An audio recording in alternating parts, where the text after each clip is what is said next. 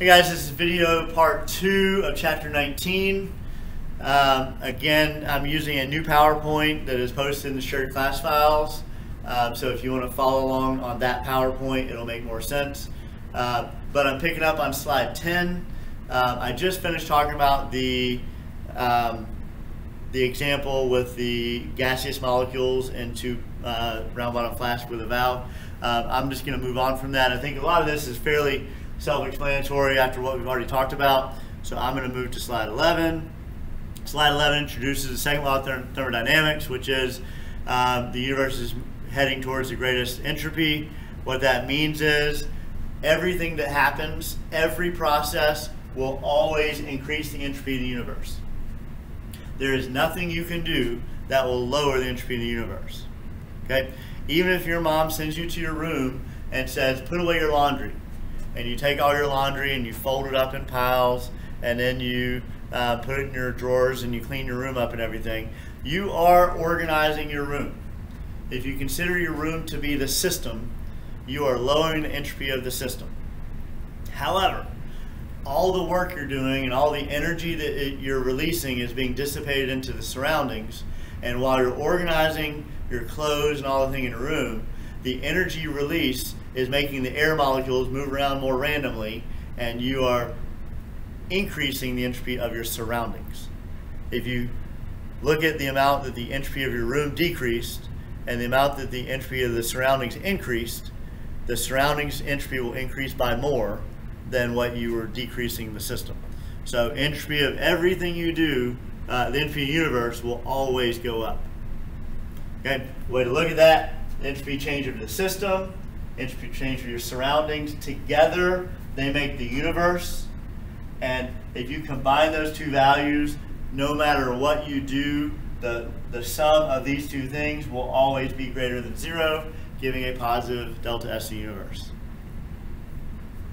So when we start looking at different substances and what their entropy values are, again, these numbers are going to be listed in Appendix C of your textbook, but we want to have some general ideas in our head of how entropy values are, like how you can predict them or calculate them.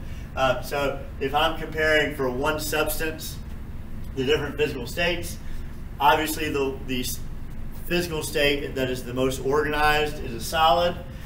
Specifically, a crystalline solid is going to have a high level of order. All the atoms and ions have a specific position that they're going to maintain. So the entropy of a crystalline solid is going to be extremely low. If I compare that to an amorphous solid, like glass, it's not nearly as organized, but the molecules are still kind of locked in place. So it's going to have a slightly higher entropy. Then if I go to a liquid, and a liquid, the molecules are moving around pretty freely.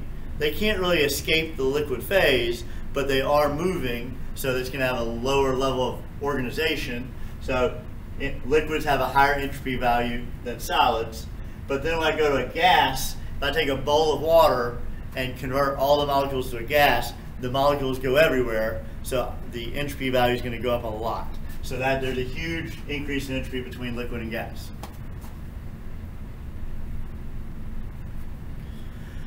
So, if the universe will always increase entropy, then how can we say that water will spontaneously freeze if we cool it below 0 degrees Celsius? Because if we take liquid water, convert it into solid, ice, the entropy will decrease. How would you explain that? Well, basically it brings us back to the same concept we said. The entropy of the universe always increases, but our water in our container is the system. We lower the energy of the system, the entropy of the system going from a liquid to a solid. But while the entropy is going down, that's also an exothermic process. So as the liquid water freezes, it releases heat to the surroundings. The heat that goes into the surroundings is going to cause molecules to move around, and the entropy of the surroundings is going to go up. Again, this increase is going to be greater than this decrease. So when I add them together, I'll have a positive delta S for the universe. Now, if I look at a reaction, sometimes I can look at a reaction and tell, oh, you know what, that reaction is going to give a positive change in entropy. Other reactions are going to give a negative change in entropy. Some reactions you can't tell.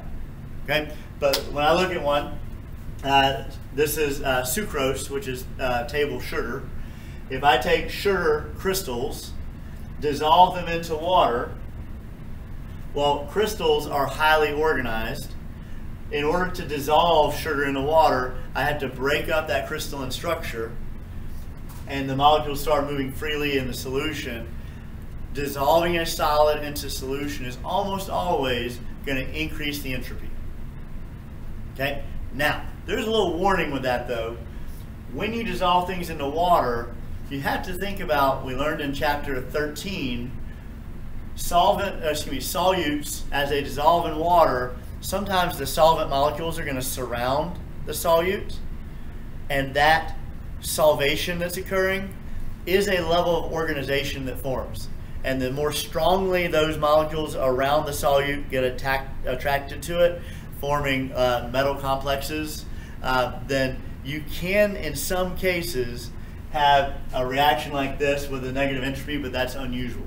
Just want to throw it out there that it is a possibility.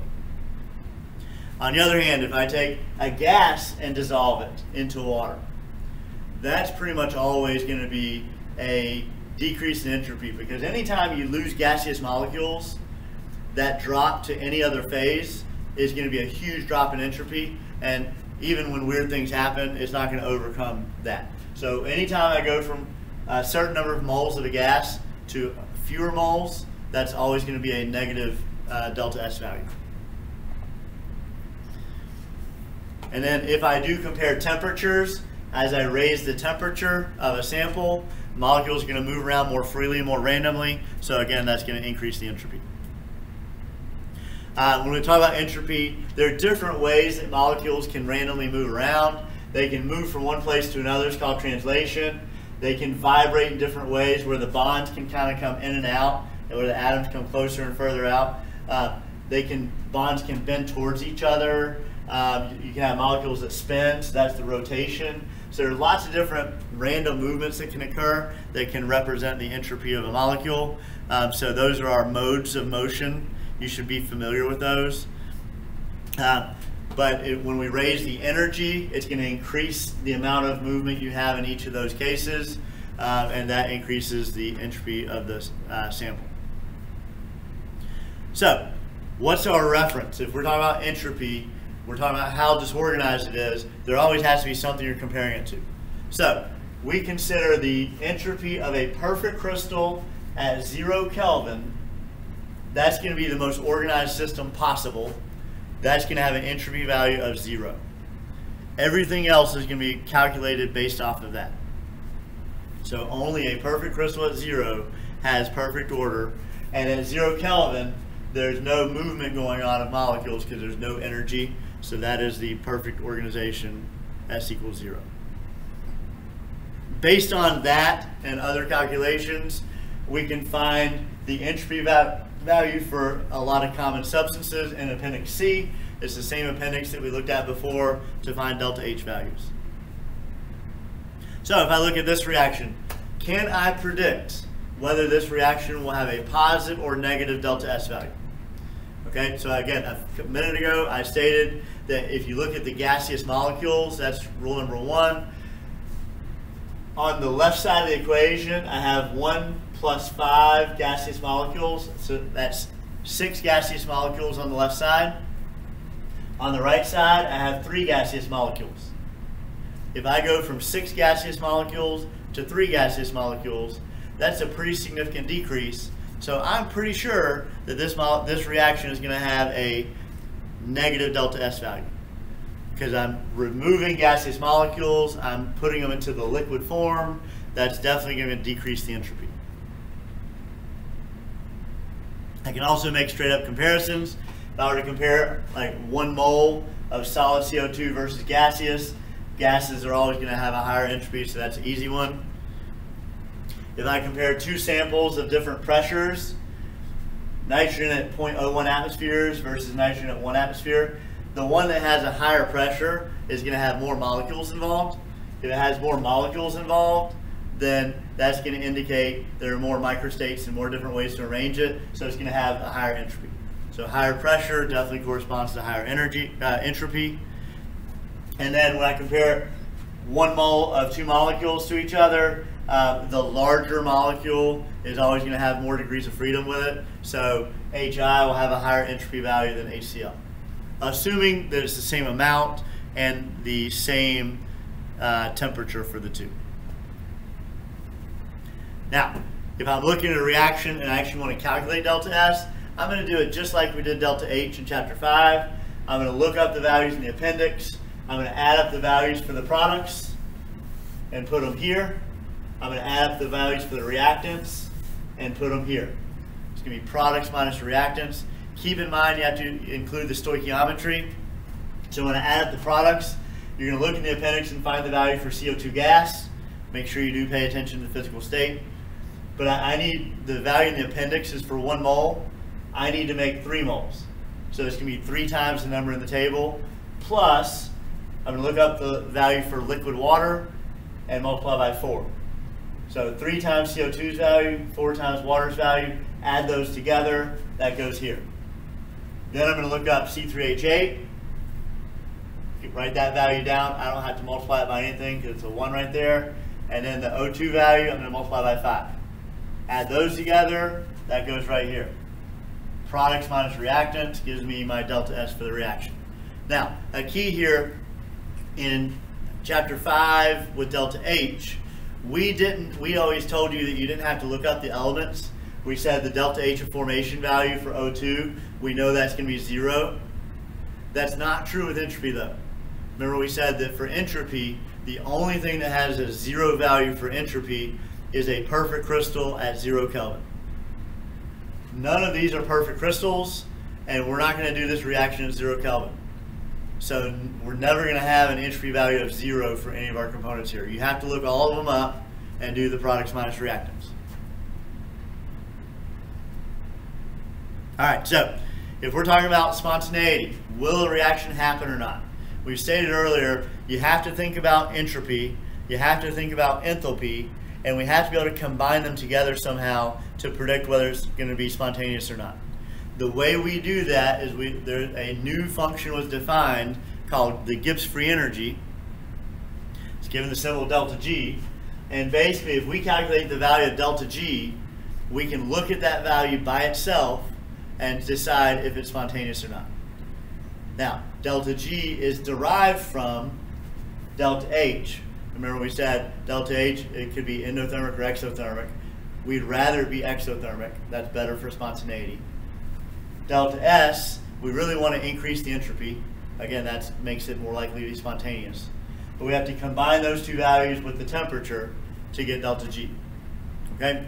Once we calculate delta G, well, when we develop this equation, this delta G is related to the entropy of the universe, which we said the entropy of the universe, the change in entropy of the universe always has to be a positive value. And if it's positive, plug it in this equation, that corresponds to a negative delta G. So what that means is, in order to have a spontaneous reaction, delta G has to be negative. And if you find delta G and see that it's negative, that tells you, oh, hey, this reaction is going to be spontaneous in the forward direction. If delta G is positive, that tells you that the forward reaction is not spontaneous, which means the reverse reaction will be spontaneous.